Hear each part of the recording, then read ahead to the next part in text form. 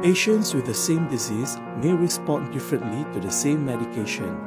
The undesired responses are called adverse drug reactions, or ADR, which range from simple rashes to serious cutaneous effects and death.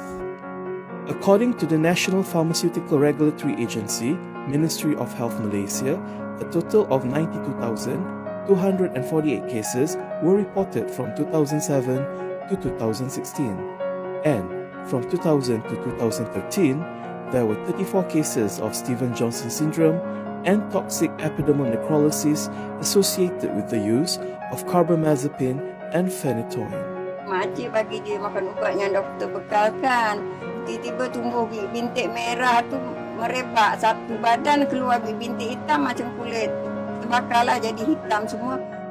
These have resulted in social, emotional, and economic burdens to the patients as well as their family members and the nation. The question is how to prevent this avoidable ADR. Unraveling the human genome is the key to overcome this problem.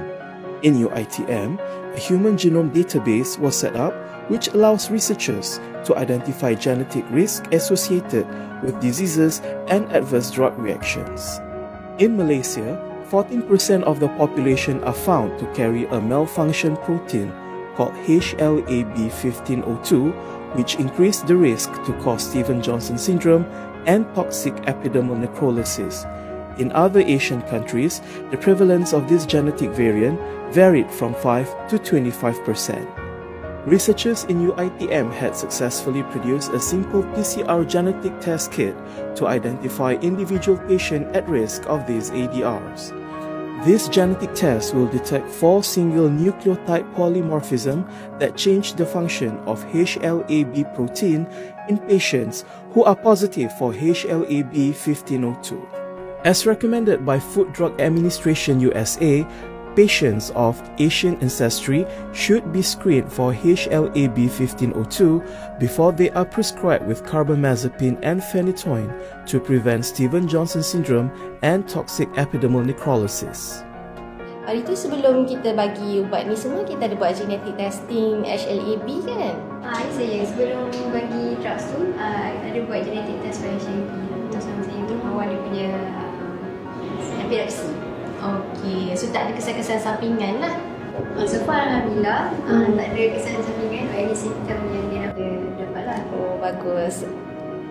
Premier Diagnostics Sdn Bhd, our partner, will manufacture and distribute these kits in Malaysia as well as other Asian countries with an estimated total market value of 19 million ringgit Malaysia.